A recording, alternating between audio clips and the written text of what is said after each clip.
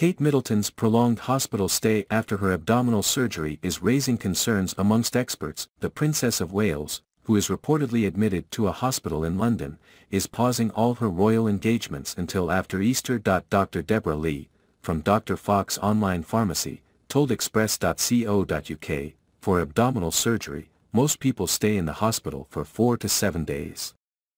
After laparoscopic surgery, a type of keyhole surgery, this is reduced to 2 to 4 days. It very much depends on what exactly has been done. If a patient needs to go to ITU, it's likely their hospital stay would be considerably longer. She adds, it can take 2 months or more for the patient to feel comfortable and be able to move around normally afterwards.